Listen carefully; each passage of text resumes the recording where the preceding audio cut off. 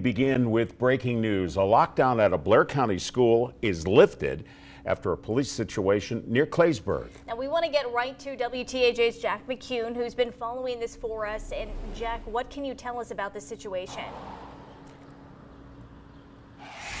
Maggie and Marty, so the school is calling it a lockout after several people ran off after crashing on I-99 near the school.